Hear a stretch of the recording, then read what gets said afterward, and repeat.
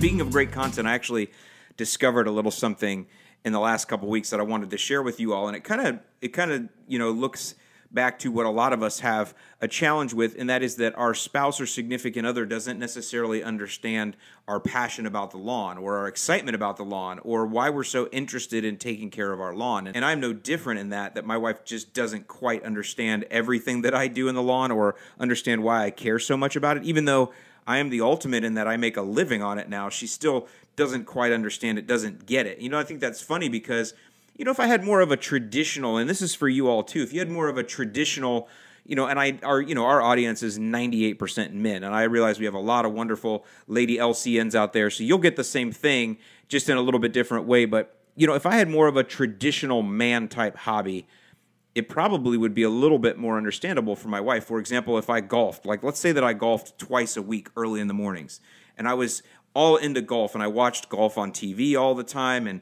when I was on YouTube, I was watching golf channels to learn how to improve my swing or maybe learn about new technology in a club or something to do with ball spin or whatever. I mean, I'm not a golfer, so you guys have seen the videos recently that have been out about with me golfing. You know that I'm not a golfer, but I think if I had a traditional, I think that's something that my wife would expect me to be a little overboard on. Or maybe it's not just golf. Maybe it's fishing. I know a lot of men have a very high propensity to like to go fishing. I know there's actually country songs where men are willing to tell their wives to get out over the fishing. And so I know a lot of people go crazy in fishing. So I think if I was more obsessed with fishing or I was more nutty about fishing, that would be a little bit more acceptable and understandable to my wife. But the fact that I take such great care in the lawn is not understandable, and she doesn't quite get it. By the way, I want to give you guys a piece of advice for those of you that do have a lawn care, obsession. I don't like the word obsession, but for those of you that like to do your lawn as much as me and take a lot of pride in your lawn and talk about your lawn, look at your lawn and work on your lawn and improve your lawn constantly, for those of you that are like that, let me just say this. You cannot let on to your spouse that you enjoy the work. Even though I have a whole hashtag called enjoy the mow, you can't do that, because part of taking care of the lawn is also getting credit for doing housework and chores and just pulling your weight as part of the family, right? Just like taking out the garbage. There isn't anybody that talks about how much they enjoy taking out the garbage, but you do it because it's just one of those things that you're tasked with in your household, right? And some people in your household might be tasked with laundry. Other people might be tasked with doing dishes. Other people might be tasked with cleaning the bathrooms and taking out the trash. Everybody's got their tasks, and sometimes you share in those tasks, and those are great when you can do that. But taking care of the lawn is also a task. Now, it just so happens that we really enjoy taking care of the lawn, but you can't let on, because what will happen is when you let on how much you love doing the lawn, all of a sudden you get no credit for that being a chore anymore. You get no credit for pulling your weight around the house because you enjoy it. And I've noticed this definitely happening over time. So I always make sure to, when I come in from doing the lawn and I'm sweating and I'm dirty, I make sure I complain about it to my wife. I make sure I go, man, I'll tell you what, it was just terrible out there today. Just weeds I had to pull, and man, I had to spray stuff. It was just horrible. I had to get it all over my pants, and I stained my new shirt, and man, it was so hot out there. I got sunburned. It was just terrible. I had to slug this lawnmower around. So make sure you always do that. Make sure you pepper in some of that negativity so you can, keep credit for your housework and keep credit for pulling your weight around the house. But one of the things I've discovered, and this is really the point of this, though, and I'm trying to be funny here and make light of it, but it's actually very true, to get your spouse, your significant other, in my case, my wife, to actually appreciate what you do put into the lawn. Because when you do go that extra mile and you really do put a lot of your time into the lawn, I mean, it would be much better for you to put your time and your energy and your effort and your money into your lawn and your landscape at your house where you live than to put it into fishing, where you might be gone for hours on end and not be with the family, not be near the family, not be around the family. Some would even say ignoring the family if you got overboard on it, right? Same with golf. These things are all things that take place away from the house. So what you want to do then to get your spouse to understand that what you do is actually healthy for your relationship, as well as it does look better, because that's what they don't understand, is that to have a beautiful lawn, it does take a lot more effort than people that just cut it and hate it and walk away from it. But what you have to do, you have to be able to get them to notice. And the way that I've found that I get my wife to notice how great the lawn looks is that I do something, is that I change a habit of mine that I know is going to get her to look at me differently. And I know this sounds a little bit strange, but I'm going to give you an example. I hate cleaning my office. Now, I'm actually filming this podcast in my office right now. And anybody that's ever worked with me, in fact, my friends at True Green that used to work with me, I was always known for having a messy desk. I would just have stuff piled. Now, not like a hoarder, right? I mean, it's not that bad.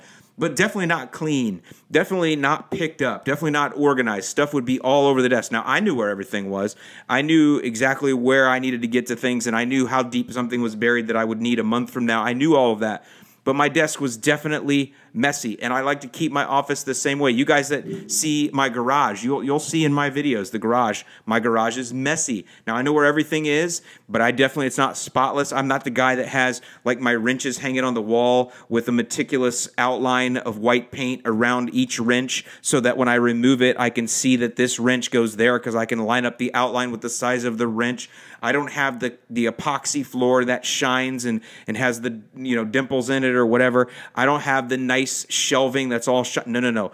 If I had shelves like that, there would be stuff flowing out of them. That's just how I am. But I know where everything is, and that works for me. My garage is definitely what you might call messy. And the same is in my office here. And in fact, when my office is too clean, I lose things. I can't find anything. And I know I'm not the only one that's like that. However, my wife, she has to look at my office because, she comes in and out of here all the time and we'll talk and do things and whatever. And it's a room in the house, so she sees it. It's my office. It's a home office. I like to keep it messy. She does not like that. And in fact, it drives her crazy. But because it's my office, she doesn't get on me about it. She understands. However, there are times when I do clean my office. And when I do, it's like night and day. She immediately will notice. And in fact, she'll tell me, your office, thank you for cleaning your office. It makes me feel so much better because the fact is this office is in the house. And so because it's messy, it just bothers her. And so when I clean it and and pick it all up real nice, it's crazy. She knows that. And what I've noticed is when I do that, within hours, literally every time after I clean my office and she notices it within hours, she will also then compliment me on the lawn. She will go out of her way to go outside and find something nice about the lawn. Like this last time, it was the edges.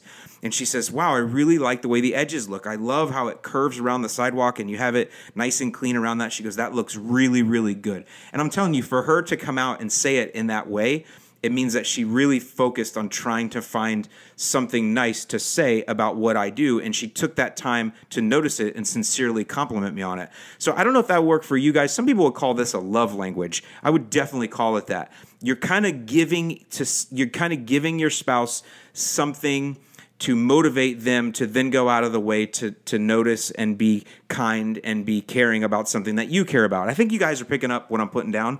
That really works well. I wonder if you guys have tactics like that or strategies that you try. By the way, this is how relationships work in general, and I think a lot of you are understanding that a lot of times I'll equate the way we take care of our lawns and how taking care of your lawn can instill within you things that you can use to improve other relationships in your life. Your relationship with your lawn is very different than relationships with humans, but there are concepts that you can learn like patience and understanding and nurturing and knowing when to push something and when not to push it. These are all things that you can actually take from your lawn care, and you can use that to improve other relationships within your life, including work, family, friends, and everywhere else. So figured I would share that with you. Figured that might be a little cute. Figured that might be hit home for some of you. But let me know, definitely, if you're on YouTube, let me know in the comments below or wherever else you see me online, tweet me, whatever.